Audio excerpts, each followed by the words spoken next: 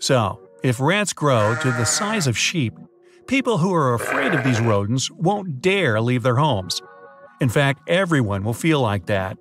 In big cities, almost all rats live in the sewers. After increasing in size, there won't be enough space for rats in the damp, dark pipes. And one night, they'll all be out in the streets, and our world will plunge into chaos. I'm also guessing counting sheep rats at night when you're trying to go to sleep will not be terribly effective. Most people work, eat, socialize, and enjoy life during the day. We live in tall buildings, surrounded by cleanliness and light. In a sense, rats are the exact opposite. When night falls, the rats wake up. They live below us. Sewers, pipelines, subways, abandoned stations – these places are full of rodents in every big city. They can hold their breath underwater for several minutes, and their smooth coat allows them to swim quickly through pipes.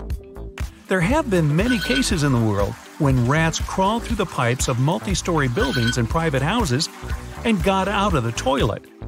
Sometimes this happened when there was a person in the bathroom. These fast, sharp-toothed animals live not only in large pipes, but in smaller, narrow ones too. And now they're growing in size. Those small pipes can't take it and burst, spilling rats to the surface. And the big ones can't support the weight of thousands of suddenly huge rats and break. The city's complex water supply system breaks down in minutes. Rats. In many houses, rats won't come out through a toilet hole. They just knock out the tiles in the bathroom and break the sewage completely. Imagine you hear a loud crash from the bathroom, go out to see what happened, and behold, a huge hole in your restroom. You freeze. Two glittering eyes are staring at you from the darkness. And then, a monster the size of a sheep flees into another room.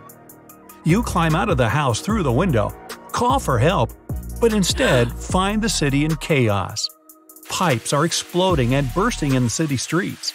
Grimy water flows out from maintenance holes. The stench is unbearable. Millions of people have lost access to water in their homes. The scale of the disaster is evaluated at billions of dollars. People run away and huge traffic jams form on the roads. It's bad enough here, but it's even worse down underground. The entire sewer system is flooded. Waste, cold, and hot water flow from the broken pipes. Being down here is unsafe. Up above, the ground trembles. But it's not an earthquake. Huge rodents are scampering out of maintenance holes in an endless stream.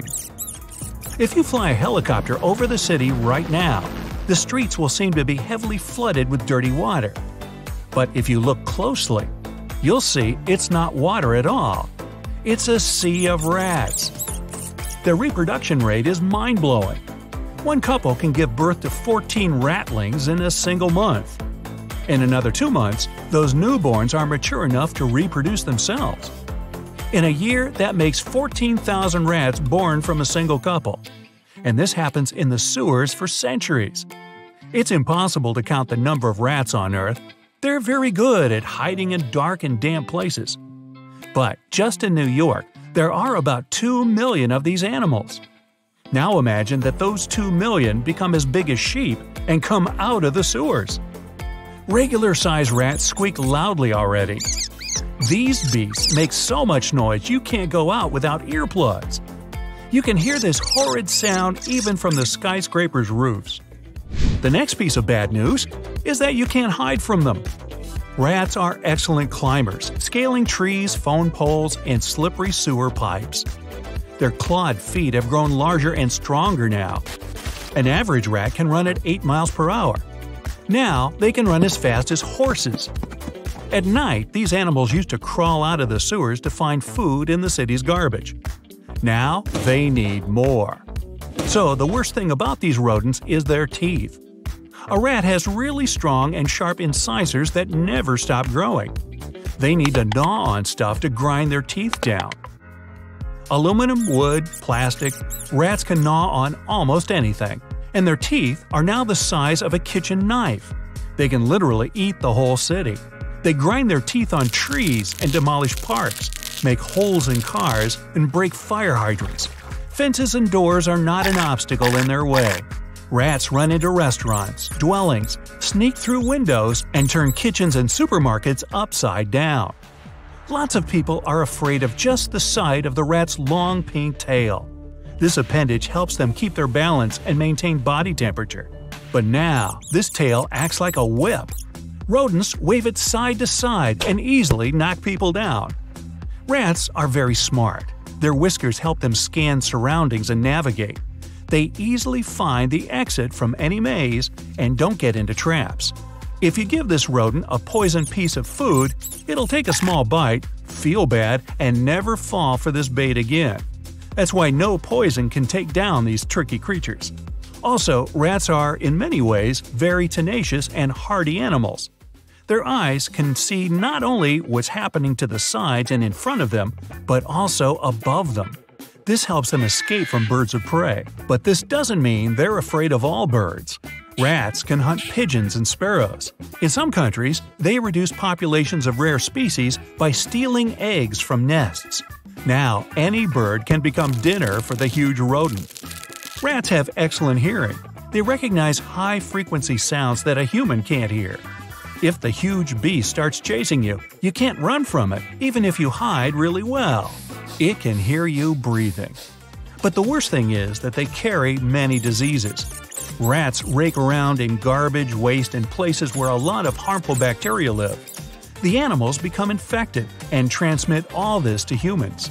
Now, when the rats are no longer afraid of us, they're spreading around the world much faster. They don't need to hide in sewers anymore. If we can't handle them, we'll have to go underground.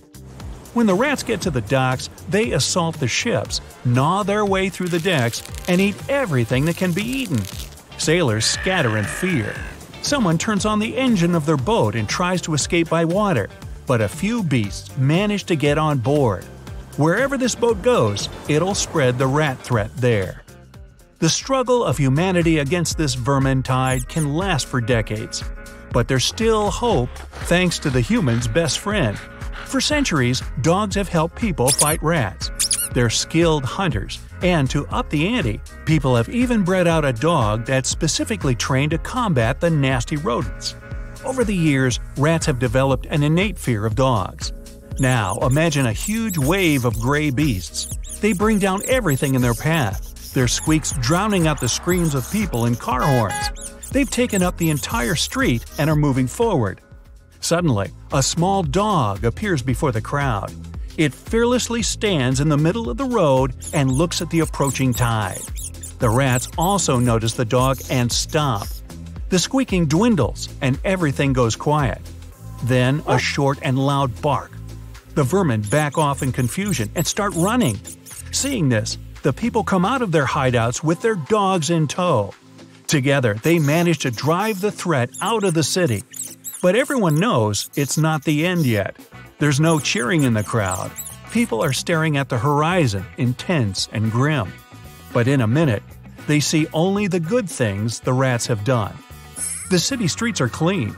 The rodents ate and carried away all the garbage. Regular-sized rats help to get rid of organic waste, which saves cities from the stench. Being this big, they've cleaned out most landfills and trash cans.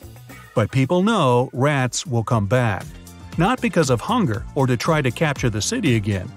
Garbage will accumulate in and around the city. And where there is garbage, there are rats. Rats.